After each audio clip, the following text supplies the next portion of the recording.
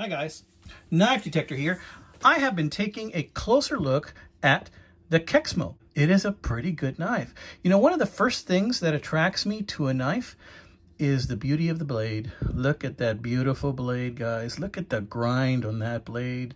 That is a type of grind you're not going to find on a lot of budget knives, and that's what the KEXMO is. If you're on a budget, and if you want to buy something that you can put in your tackle box, your backpack, your glove compartment, your boat, your car, your truck, your trailer, and just leave in there to have in case of an emergency, then this is your knife, guys. It's a beautiful knife, beautiful G10 handle.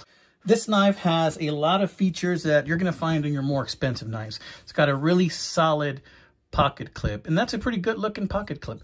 It's got a lanyard hole in there. It looks like it would get the job done just fine. It's got this thumb opening right here, a very aggressive jimping. Guys, look at this jimping.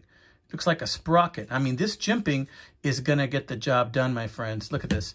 Look at that. Just to let you know that when your hands are dirty and you're cleaning a fish or you're field dressing a deer, you know, this knife will get the job done.